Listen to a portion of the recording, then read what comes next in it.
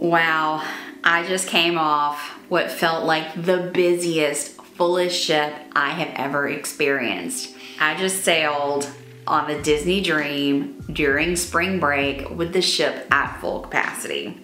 I'm Elisa with EECC Travels, and let's get into this story about what happened on our most recent cruise. As you can tell, I'm a Disney fan. I love Disney, and I went into this knowing pretty much what to expect for a Disney cruise. So this one was a little bit different. Jason didn't come. It was me, our daughter Emily, her daughter Sophia, and Sophia's best friend KK. We sailed on the Disney Dream. We sailed in a veranda cabin. So we had 2 adults and 2 little girls in a cabin all together. This is typical of Disney. It is a family cruise line. Most people choose to cruise Disney with their kids, with their family, so the little ones can have that full Disney experience. So when I say the ship was at full capacity, I mean every cabin was full and most were filled at 3 to 4, maybe even 5 to a cabin. This is something that I haven't experienced in a long time. I've had full ships since COVID. Things are back to normal. The ships are mostly sailing at capacity, but I hadn't been on a spring break cruise in a very long time. So, why do people cruise on spring break? Well, it makes sense when you have kids. They're out of school. They're not having to miss school to go on vacation. So that's why whenever we were raising our kids, who are all grown now, we would choose to cruise on spring break because they were not missing school. And we're not the only ones. A lot of people do this. So spring break cruises are going to be busier than a lot of times of the year. I knew that going into it, but still was not ready for the feeling of the ship. I even went to guest services and just asked, out of curiosity, how many people are on the ship? And she said, our ship has a capacity of 4,000 and our ship is full. Well, capacity of 4,000 is double occupancy. So you're having more than 4,000 people actually on board. And when I say I cruised with 2,000 kids, that might not be an exact number because I didn't count them, but I figure if you've got 4,000 people on a ship and half of them are kids, you probably got around 2,000 kids on board, and we felt it. Now, positives and negatives. Positive, the kids had a lot of other kids to play with. So they had a lot of fun. The kids clubs were full. You know, they had lots of kids their own age to play with. They would get in the pool. They would everywhere. They had other children to play with. That was fantastic. Negative, ship's full. I mean, nothing else I can really say about that. We got a little spoiled when cruising first resumed after the big C word to lower capacity ships, and that was really, really nice.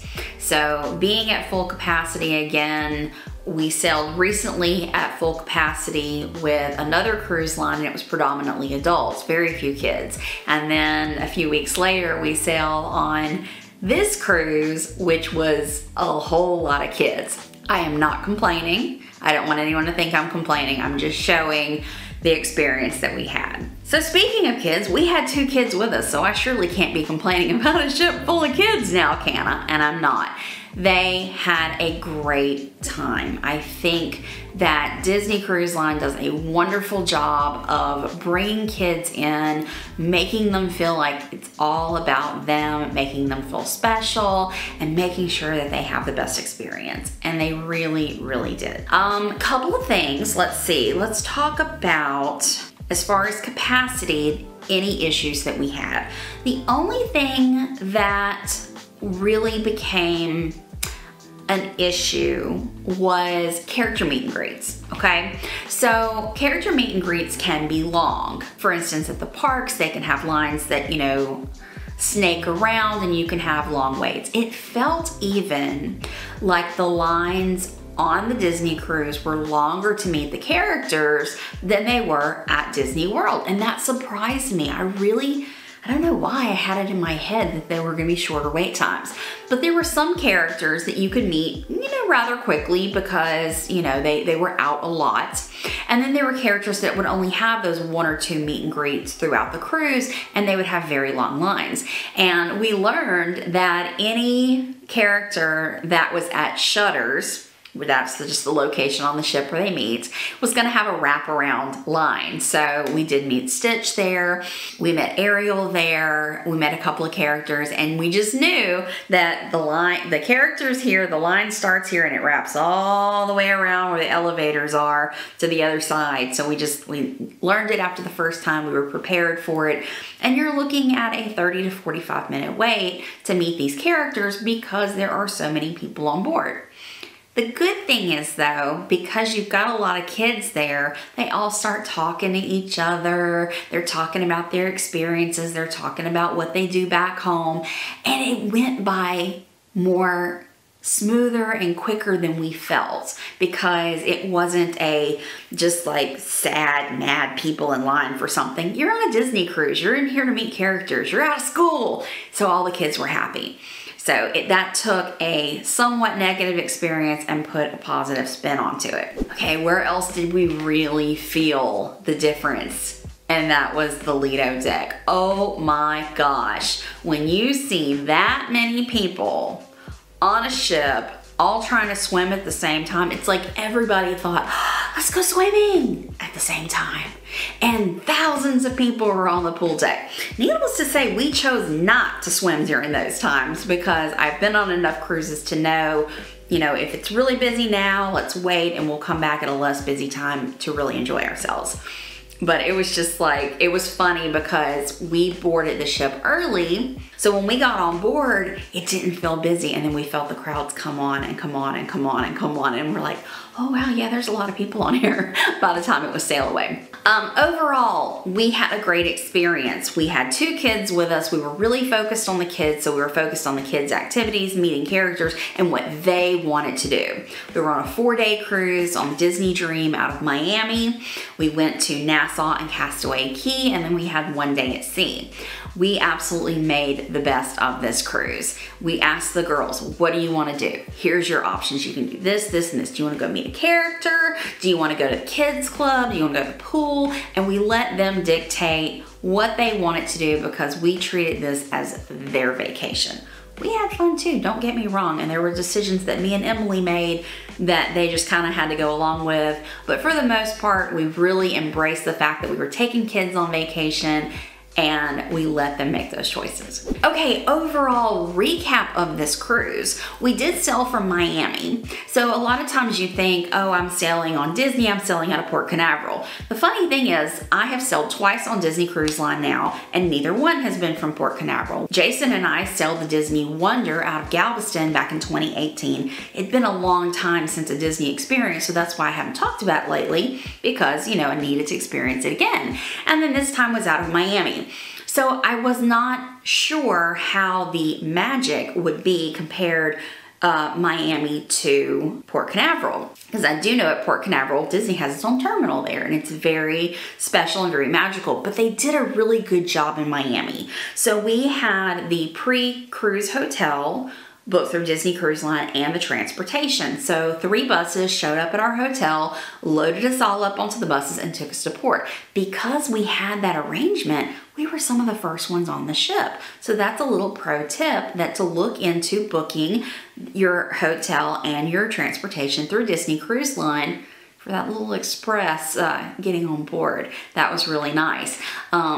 But we felt that they did a really good job with the magic. On the bus there and the bus back to the airport after the cruise, it felt like you were on the Magical Express. So those of you who have been to Disney World before they got rid of the Magical Express, you know what I'm talking about.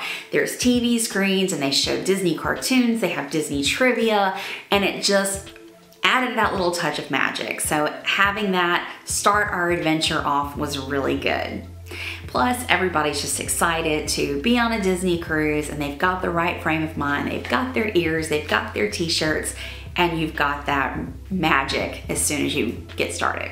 If you've never sailed with Disney before, one thing they do that's really, really cool is as each family enters the ship, they ask your name quietly to the side. Then they announce your family, and then the crew is there to greet you.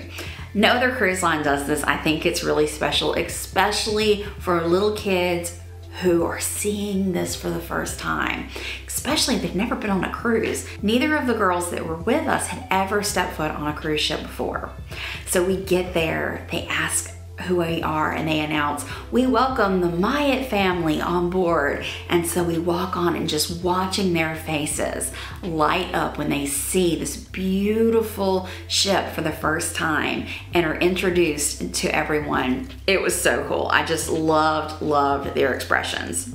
So that first day on board, it was just getting to know the ship. We walked everywhere around. We went to our room, checked out our room for the first time, put our bags down. Of course, our luggage got delivered later. They got to see where they were gonna sleep, and they're like, but we don't have any beds. I said, there's magic. That couch is gonna turn into a bed, and a bed will come down from the ceiling. And they're like, oh, really? So when they came back that night and saw it for the first time, they thought it was the coolest thing ever. Exploring the ship, get on board and just don't go straight to the pool. That's what we told them. They're like, let's get on our swimsuits and go to the pool. I'm like, no, there's so much more of this ship to see. Let's go explore. So we walked and we walked and we checked out the ship. We took them to the kids clubs. We got them introduced to everything. They got their bands. It's very similar to a magic band. It looks like a magic band, but it's specifically for the Oceaneers Club. So you have to have that band to check in and out. They had that. We got to go explore the kids club for the first time. And on that first day, we as adults could go in with them. We could play with them. We could see everything. That was really cool. So take advantage of that first day to just explore the ship, see where you're going, stay together so you can learn how to figure out, okay, well, if I'm here, how do I get to my room, and things like that. Had a great first day on board, went to our first dining room, met our wait staff, kind of got settled into everything. We did have early dining, which I loved. That's another little tip for me. If you can get early dining when you have children, that is better. That 8 p.m. dining is difficult for little kids.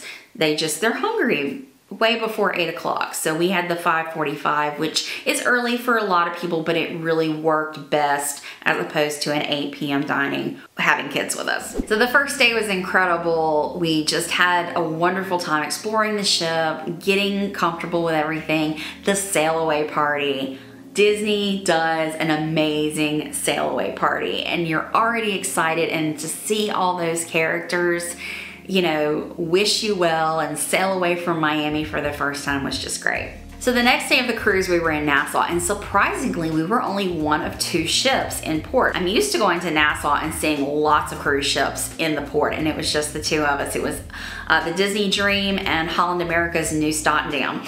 So it was so funny. I did make the comment because our previous cruise had been with Holland America, and I was like, I bet the people in Holland America pulled up next to this Disney cruise and go, oh, okay, there's all the kids.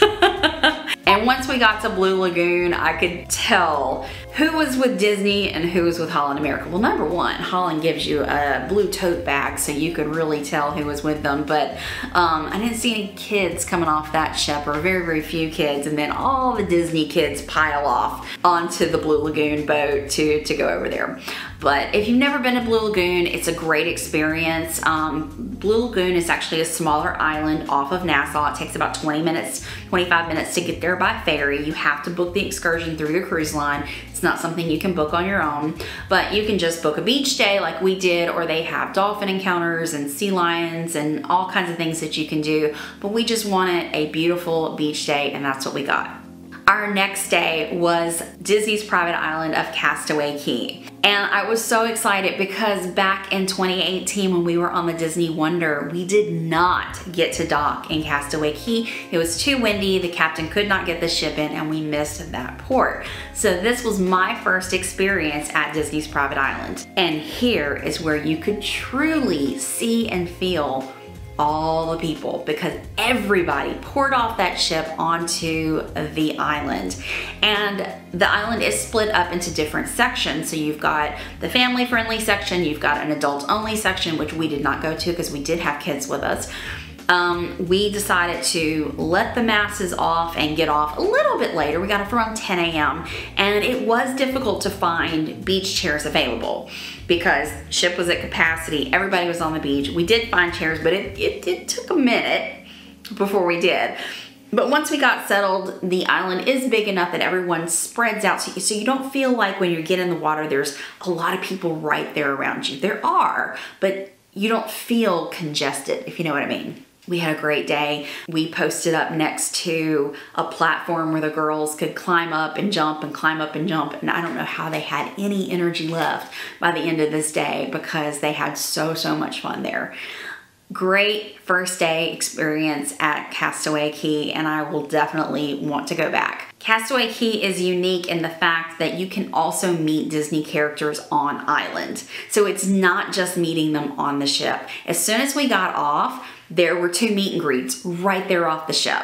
We did skip the first one, but we walked a little bit further and Captain Jack Sparrow was there. That's a character that's hard to find at Disney World or a lot of places because Captain Jack Sparrow at Disney World will come out and kind of do like a little show, but getting a personal meet and greet and a signature is difficult. So we went straight for him. He was our first signature of the trip.